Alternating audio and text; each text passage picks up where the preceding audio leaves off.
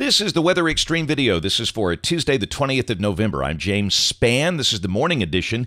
Alabama's weather pretty mild for Thanksgiving, but a sharp change to colder weather by the time we get to the weekend. Let's get in there and take a look. We'll check some of the Skycam shots around the network early this morning. First off, coming from Tuscaloosa, looking down on Greensboro Avenue, where some clouds are in place this morning. Let's look at downtown Clanton in Chilton County and look at the view coming from Birmingham, the top of the Daniel Building. Little shortwave is approaching the state this morning, and that will bring a few scattered clouds around today. And by golly, look at the radar. That was captured this morning at the insane hour of 5:16. We actually had a few echoes on radar over West Alabama, down below Tuscaloosa. Some of that probably evaporating before reaching the ground, but based on the look of that, I'm sure that some people are getting a few sprinkles, so we'll have to insert that in the forecast for today, mainly south of Interstate 20, but there's a good chance by the time you watch this, that will be gone, is because as those echoes move east, the dew points are lower and lower, so those are not long for this world, and again, most of you, I'd say 90% of the state today will not have any issues with rain. There's a look at temperatures early this morning, and you can pretty much pick out where the clouds are located. Tuscaloosa's got a pretty good overcast. They've got 46, but to the north and east, the clouds are thinner. Gadsden at 39, Haleyville 37. Around the nation, I'd say those numbers are very seasonal. Nothing out of the ordinary, but that's cold for Alaska for late November. Western Canada, looks like the coldest number on the board there is 31 below 0 Fahrenheit. That's pretty cold for so early in the season for a fall morning, and we'll keep an eye on that air. And again, just a little chunk of that we'll feel this weekend. The watch warning map, this is good for travelers, for those folks that are getting set for a big Thanksgiving trip. A large chunk of the nation is just nice and quiet. The problems are back in the Pacific Northwest, where there's been some flooding issues around Seattle and Portland, some mountain snow. In fact, a couple of counties in Montana under a blizzard warning, but a really large part of the U.S. with very calm weather today, tomorrow, and Thanksgiving Day. And there's the rain for the next 5 days. And you can see the big numbers are back in the Northwest. Around here, basically nothing, and this is valid through Saturday evening at 6 o'clock. We'll check the GFS, the Global Forecast System. This is valid at noon today. This is the 06Z run.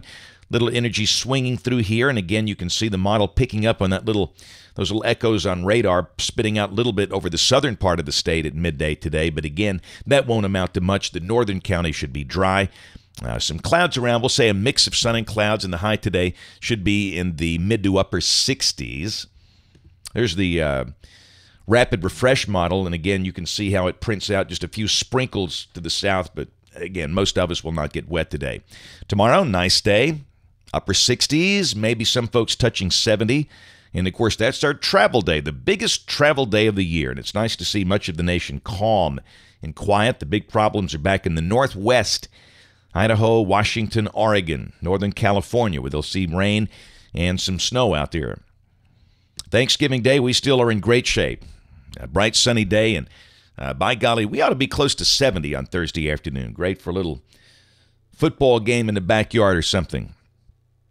And Black Friday, shopping fans, a cold front coming in here. Look at the northerly flow developing behind the front, and this run suggesting there could be some sprinkles down into the Tennessee Valley of North Alabama, and we might consider that if the trend keeps up. Certainly, rain's not going to be a big issue, and the air is very dry. But again, if this is right on the front Friday, there might be a sprinkle or two somewhere, mainly north of Birmingham. Shouldn't be a big deal. And then Saturday, as we kick off the weekend, a deep trough over the northeast. Down below that is very cold over the northeast. Cold, flurries around up there. And here, with a strong high around Crossett, Arkansas, that's suggesting a very breezy and cold day, I'd say. The numbers keep coming down. The latest GFS is down to 52 for the high. And that means for the Iron Bowl in Tuscaloosa, the kickoff temperature would be near that, near 52. You factor in that north wind, it's going to be colder.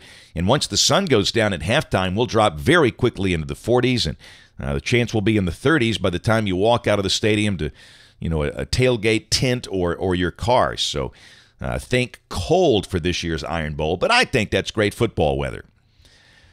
And then on Sunday, we'll start the day below freezing. I think we'll be in the 20s if this is right. And the high Sunday afternoon in the 50s, upper 50s. So a cool and dry day.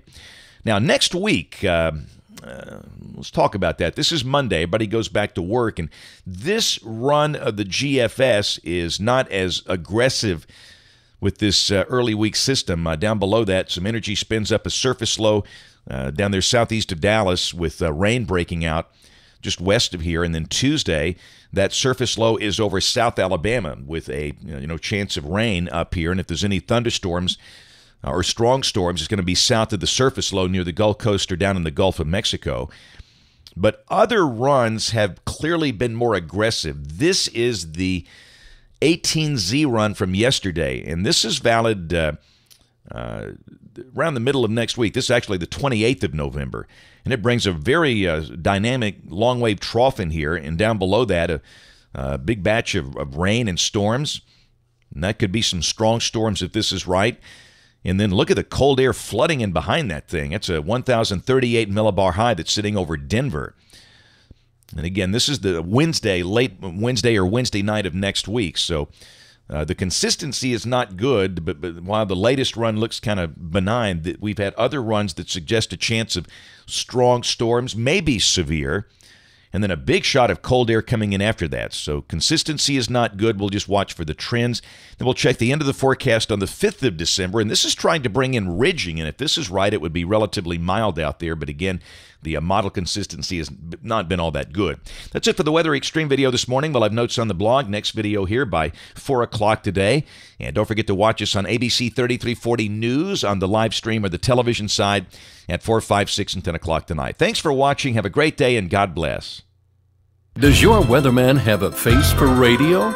ABC 3340's James Spann may be hair challenged, but he sure is entertaining, especially when he teams up with everyone's favorite radio duo, Rick and Bubba. From the radio airwaves to the small screen, it's the Rick and Bubba TV show 5 days a week. Watch Rick and Bubba along with ABC 3340 Chief Meteorologist James Spann, Monday through Friday from 6 to 10 a.m. on the Nashville Network, provided by ABC 3340.